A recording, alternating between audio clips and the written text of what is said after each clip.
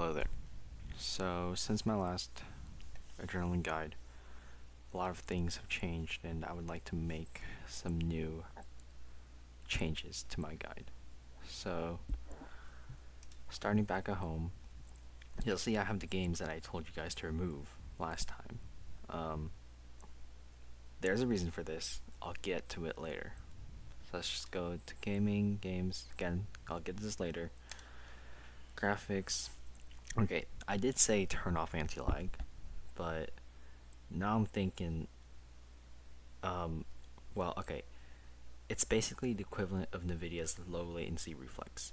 It deletes that render queue, so again, it works best in uncapped FPS scenarios, but it really works well to reduce input lag in GPU heavy scenarios. Radiant boost. I wouldn't use this unless you're playing on like 4K or I don't know 1440p and you have a lot of like mouse movement, mouse inputs. So like let's say you're going on B site on Ascent and then you're getting pop flash 4 times. I mean, yeah, I guess, and your FPS is going like 20.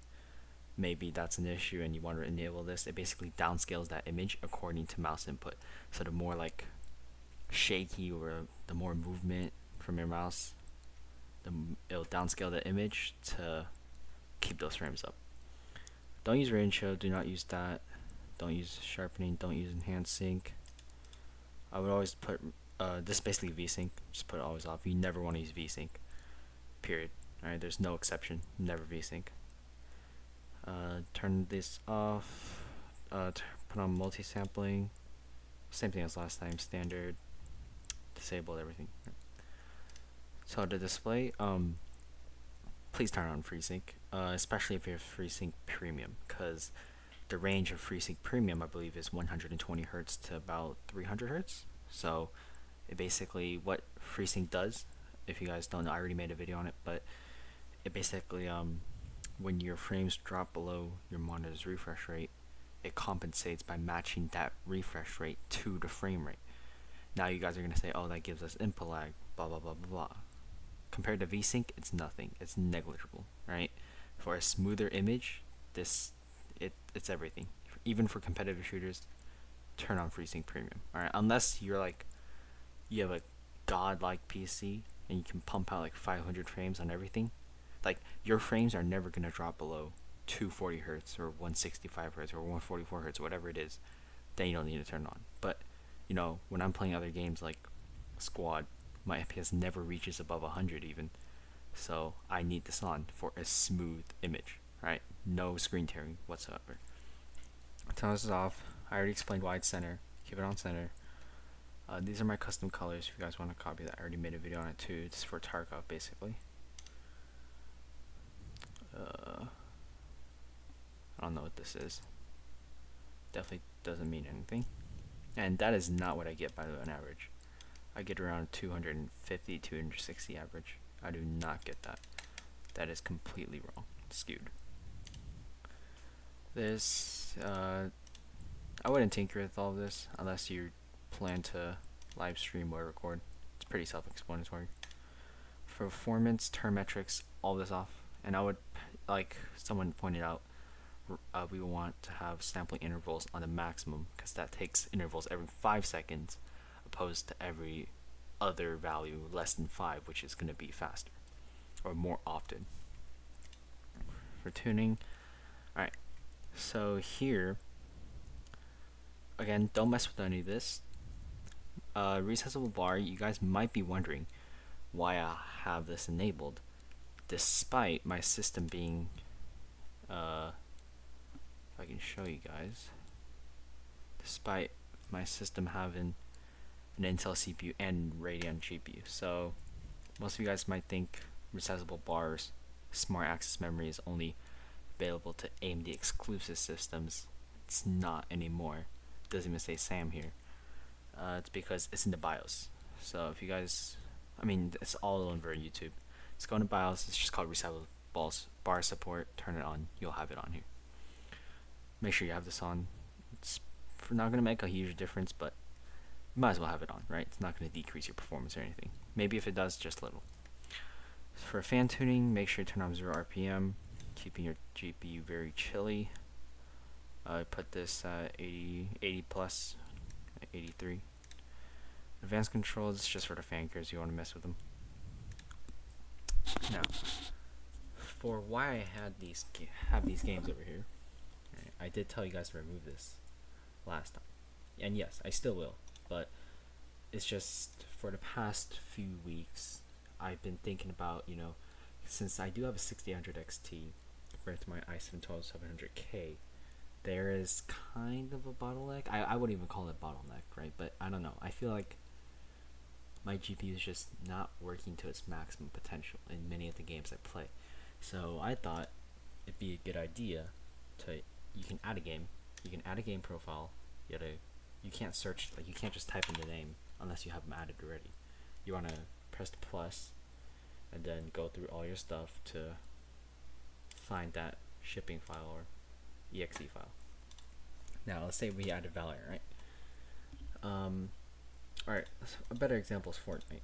We know it already has performance mode issues, so, and we know that happens because the GPU just doesn't boost at all when we're in performance mode. So my thought was that, why don't we turn on GPU tuning here, turn on advanced control, and put that minimum frequency all the way up, right? So it'll never boost below that. But then when you do this, it automatically adds the game here. So that's why I didn't add these games for any other purpose, just for this. And if you guys are wondering, no, it doesn't fix the issue. Again, as I said before, because it doesn't lock it at 1863 megahertz, even if I set it there. Right now, of course, it's not because the program isn't running. Even if I run Fortnite, which I'm not gonna do, but if I do, it's not gonna constantly boost to 1863, at least not in my experience. It'll be 1863 for like, I don't know, 30 seconds. I'm gonna go back down to like 300, 500. So it doesn't really work. That's why I'm planning on getting rid of these, but I don't know. For now, I'll have to keep seeing. And for power limit here, I have it at 2%, but what this means is basically it's 100% plus or minus this value. So if this is going to -6, that's 100 minus 6. That means 94%. So that means your GPU will consume 94% of whatever it can ever consume of the wattage, right? So if we turn this up to 0, that means the GPU will consume, like, the maximum it'll consume is what, you know, how many cables in the PSU it has, 300 something watts, who knows, let's say 360. Now if we turn this up to, I don't know, 2%, that's like 370. I'm not too sure, but you know, you get what I mean. It just keeps going up. So if you slide this all the way over here, your GPU will be able to consume how much ever power it wants in the whole entire world. You know, I wouldn't do that because that's only for overclocking. So for me, I just keep it at 2 just in case, because, you know, just in case I need a little extra power, you'll have it. Go into settings. Pretty self-explanatory here. Nothing here, nothing here, nothing here. Yeah. Alright. So that's basically it. I just wanted to, yeah, just make some changes to what I've said before, especially this FreeSync thing. There's a mistake telling us to turn this off. Yes, it does cause input lag. Yes, it will. Any variable refresh rate will. But the input lag is so negligible. It does not matter. I don't know about you, but I would much rather have that little unnoticeable. We can't even tell. It's just a placebo if we do somehow notice it. Alright, it's very, very little. The human eye will never notice such a thing. It's not possible.